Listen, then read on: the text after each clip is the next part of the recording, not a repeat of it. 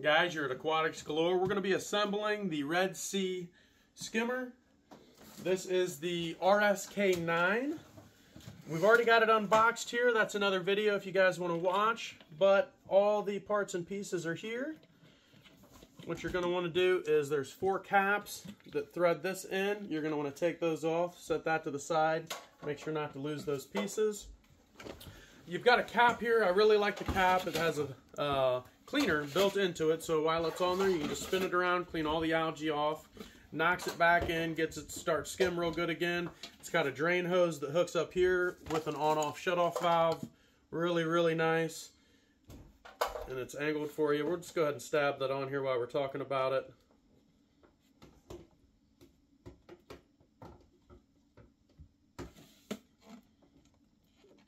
It's on good enough, but I like making sure it's on as much as I can get it, which we are there now.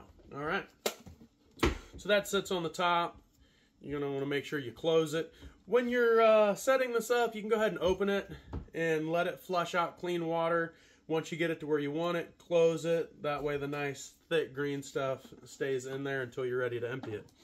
You can also run this into a bucket, gallon jug, whatever you want, and just let it constantly empty itself. We prefer to manually open and close that just to make sure we don't end up with any messes. Now, this does come with a pump. This is the one without the controller. So this can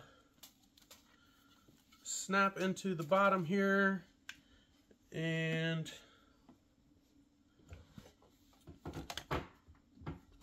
face this way here.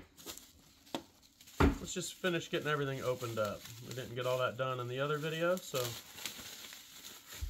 get it opened up, get this stuff out of the way.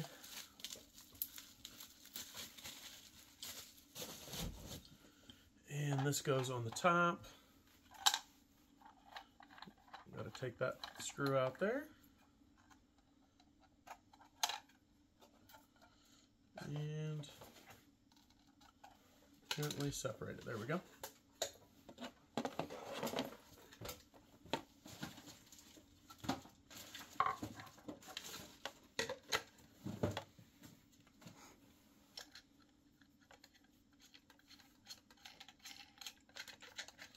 Tighten that back down there. Spin that around.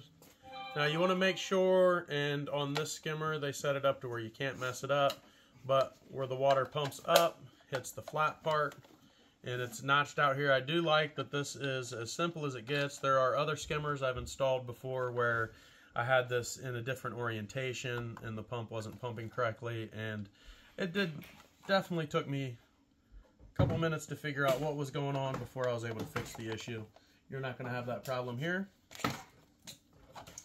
It just snaps into the plate on the bottom. And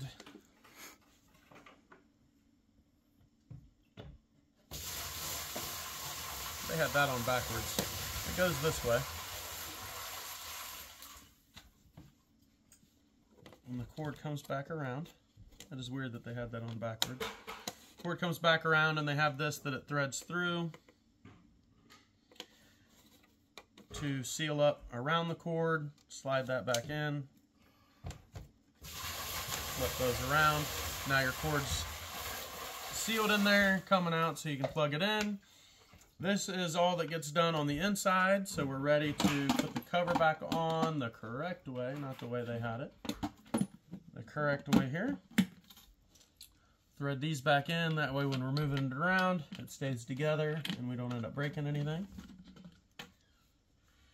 Really love how nice these thread into. Real coarse thread, so they thread real quick, hold really tight. I put this fitting over here. And there's feet that go on the bottom. I'll put those on after this. This is a really snug fit. Sometimes you just got to spit on it. But for this, we're just going to thread it right into place. Would have helped if I put the collar on first, guys. I knew I was forgetting something, so hopefully you're watching this video before you do it, and we can save you this additional unnecessary step here. I'm going to slide this back out of the way a little bit. Lift this back up. There is a gasket that needs to go on the pump first. It's got 3 notches on it for the 3, I guess I'd call it prongs on the pump. They're part of the cover to help twist the cover on and off. So that needs to go on there first, so that way this can set into it.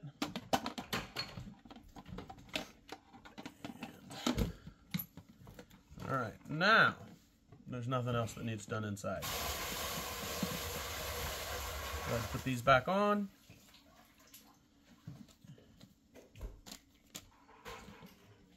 There it is.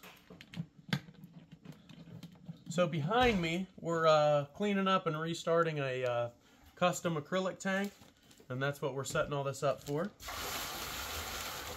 We're going to go ahead and get the feet on here after we twist this into place now that we got the fitting inside that we need.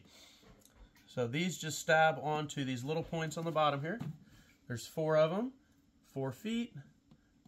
They just press on, and the acrylic pieces that are sticking out of the bottom here are kind of grooved like a dowel rod, and they grip real tight into these feet. So real nice setup here.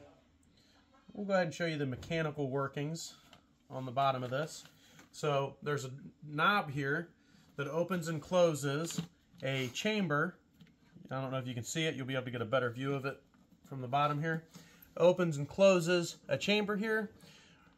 So with this fully open, all the water can just pour out of here, and it's going to cause less being pushed up into the cone. And the more you restrict it, the more water that's going to stay in the chamber, and the higher the level will be. So that is the function and operation of that. We already attached the drain hose, so this guy can go on top now. This goes right in here, snaps in, and stabs straight up, or straight down, however you want to look at it, to here. This is a drain hose. This is going to fill up with water. I'm sure you've had this happen on your other skimmers, and go ahead and comment how annoying that is and how much you wish it had a plug for draining it. So this is going to let air escape or air come in. This will draw air into the pump to create a lot of air in here, to create the micro bubbles that pull the proteins up into the cap. And that is it on the assembly, guys. So real simple, and if you don't mess up like me, it can go a little bit faster where you don't have to take it apart again. We got the feet on the bottom. We got everything put back together here. We got the pump hooked up, the sleeve on there. This Venturi plugged in that's going to help suck air in with the water for the right mixture to get air bubbles real large in here. So you really just want to bring your water level up to here, and it's going to take a while before those bubbles start to get real dirty, and the dirtier they get, the thicker they'll get, the larger they'll get, and it'll just keep pushing bubbles up through this neck, and then you're going to have this nasty green skim that comes into here. As that fills up, you can drain it into whatever you want and dispose of it, close it back up, set it back down in there. If your water's not coming out just the way you want, you can control it here and get that water level right where you want it. If it's better to have the water level lower than higher in the beginning, and as those bubbles start to get real thick, if you're noticing they're just not making it to the top, you can close this up a little bit more to get more water to stay in to bring that level up just where you need it. So let us know what you think of the video. Make sure to like, comment, and follow, and we'll see you next time. Thanks a lot.